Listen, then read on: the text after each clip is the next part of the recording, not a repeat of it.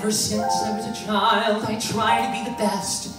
So what happened? My family and friends all said I was blessed. So what happened? It was supposed to be all so exciting, to be teaching of Christ across the sea. But I allowed my faith to be shaken. Oh, what's the matter with me? I've always longed to help the needy, to do the things I never dared. This was the time for me to step up.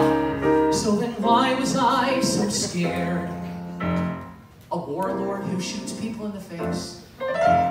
What's so scary about that? I must trust that my Lord is mightier and always has my back.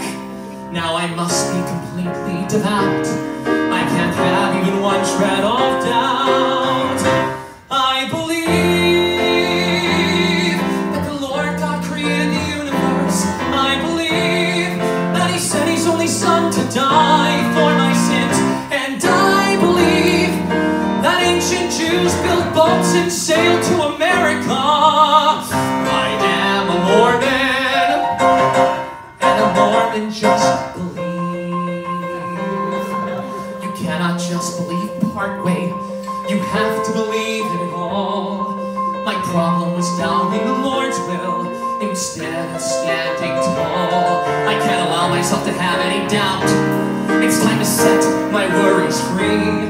Time to show the world what Elder Price is about and share the power inside of me. I believe that God has a plan for all of us. I believe that plan involves me getting my own planet. And I believe that the current president of the church, Thomas Watson, speaks directly to God. I am a Mormon, and damn it, a Mormon just believes. I know that I must go and do the things my God commands. I realize now why He sent me here. If you ask the Lord in faith, He will always answer you. Just believe in Him and have no fear.